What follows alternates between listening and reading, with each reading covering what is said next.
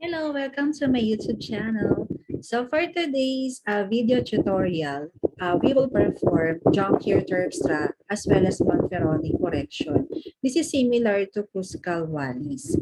So we will use Jonckheere Terpstra, which is the non-parametric alternative for the ANOVA if your goal is to determine if there's significant difference in the level of your variable, and you will compare that to your factor groups. So for our problem, we will determine if there's significant difference in the level of social entrepreneurial intention or SEI among different year level of university students. So we are referring to the first year versus second year, then second year versus third year versus fourth year. So you will use Jonckheere Terpstra test if based on the normality test, the data is not normally distributed.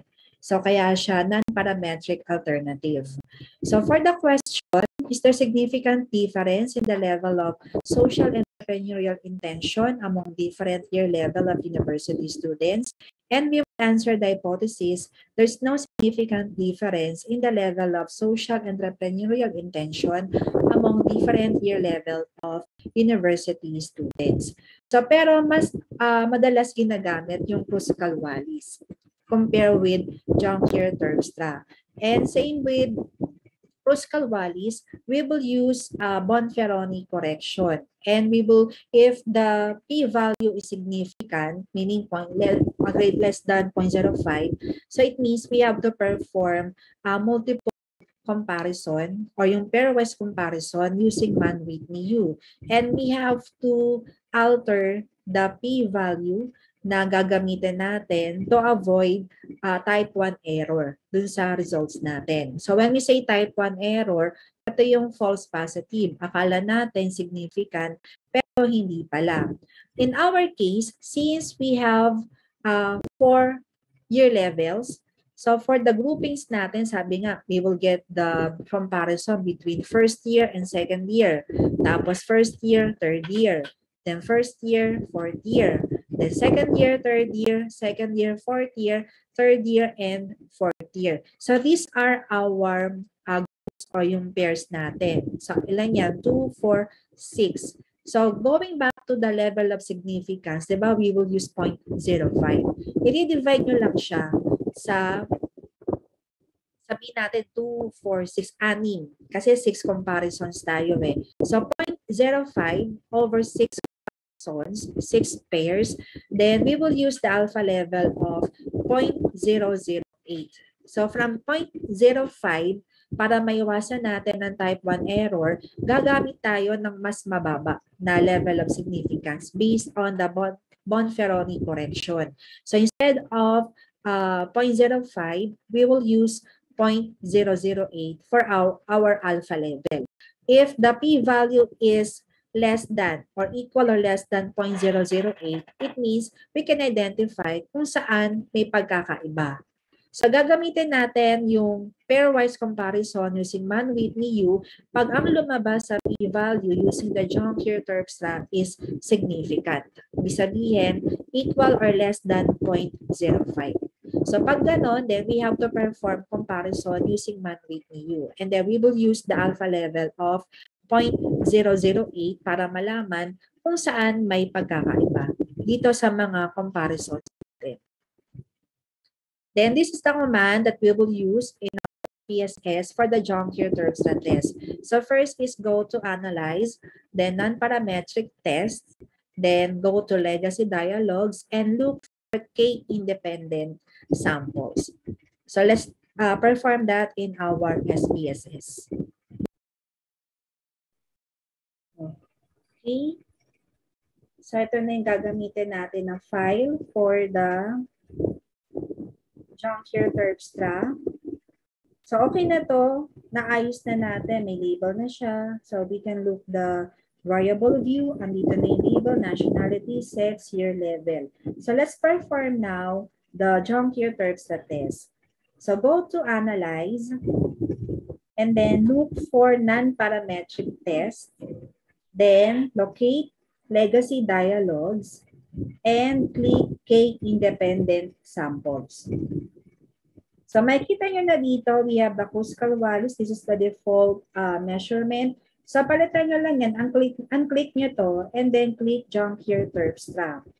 Then for the test variable list, look for the overall mean of our variable, which is the social entrepreneurial intention. So para makuha itong overall mean, pwede nyo panoorin yung sa video tutorial ko for the descriptive statistics. Andun na rin siya. And then for the grouping variables, since ko-compare natin yung mga year level, kunin natin itong year level or yung sa YL. Then put that into grouping variable. And then we have to define the range. So minimum natin, di ba, first year. So lagay natin 1. Then yung maximum natin ay fourth year. So 4. Continue. And then, okay. Then, ito yung result ng sa Jonckheere Terpstra. So, pinakita na rin niya yung sa Cuscal values. Pero, dun tayo sa Jonckheere Terpstra. So, based on this table, so kung mapapansin niyo medyo mas simple ang result ng non-parametric compare sa ANOVA. Kasi, di ba, meron akong video tutorial dun sa ANOVA na medyo mas maraming mga data ang pinapakita ng ANOVA. For the non-parametric, direct to the point din siya. So, kinan lang natin yung sa asymptotic sig. Ito, yan, yung asymptotic sig. Two-tailed. So, 0.000. So, it means it is significant. So, since it is significant, the next thing that we have to do is to conduct post hoc using Man-Whitney U. Yung sa pairwise comparison using Man-Whitney U para ma-check natin kung saan may pagkakaiba sa between first year to second year ba, third year to fourth year. So, paano gagawin yon?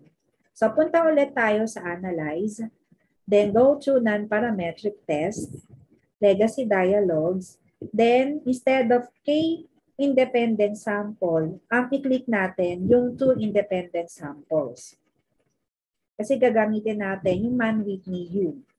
So again, same what we did in Jonckheere Terpstra, look for the overall mean of SEI, then click this arrow para mapunta sa test variable list, and then yung year level, yung sa grouping variable natin, year level, and then compare natin, define natin muna first year and second year.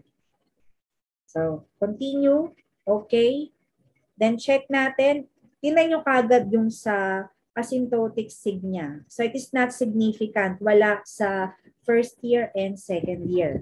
Check natin yung sa susunod na pair natin. So again, naturo ko na rin to yung sa recall button para hindi na tayo magpunta na analyze, then legacy dialogues. So click nyo lang to, yung recall button. And then andun na yung mga previous na tests na ginawa natin. So click nyo lang yung independent sample tests.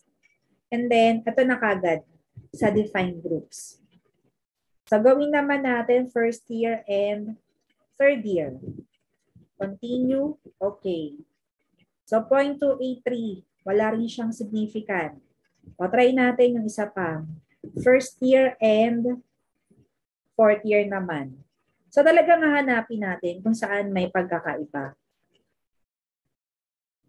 0.009. So, yun ay between first year and fourth year. So, 0.009.